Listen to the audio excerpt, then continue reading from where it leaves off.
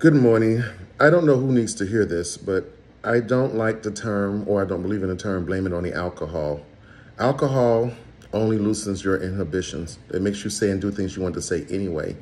And when you blame it on the alcohol, it's just another way to avoid accountability. So some of these people who get pissy drunk will tell other people's business, but they don't tell theirs. If it's truly uncontrollable, you'll tell your business as well as other people's business. So the fact that you can tell other people's business and not yours means you can control it. So I don't buy into the excuse, it was the alcohol talking, blame it on the alcohol. Alcohol is not your friend if you have loose lips after you drink. There's a reason why it's called spirits. So you might want to leave it alone because you damage a lot of relationships.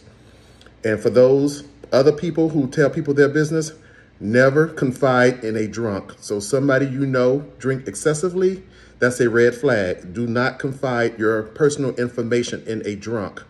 Have a nice day.